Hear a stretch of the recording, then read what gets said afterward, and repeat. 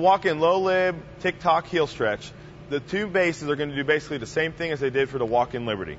They're going to get set, they're going to follow the girl in, take it down and drive it up just like a normal lib, even though they're on the opposite foot. As they start bringing it down, they're going to control with their arms first, dip with their legs. As they're going to drive it up to the top, she's going to switch feet, and they're going to spot and grab a normal grip like they would for a Liberty. For the back spot, you're probably one of the most important people in this stunt. You're going to follow it in just like you would for a normal stunt. You're going to grab the ankle and drive underneath the seat. As it goes back down, you're going to drive it up for a normal stunt. But as they start lowering it to shoulder level, what you're going to do, you're going to grab the other ankle. So you're going to grab the lib ankle. And as they come back up, you're going to be pulling up on the ankle, and they're going to switch, and you're going to have a grip of the ankle the whole time.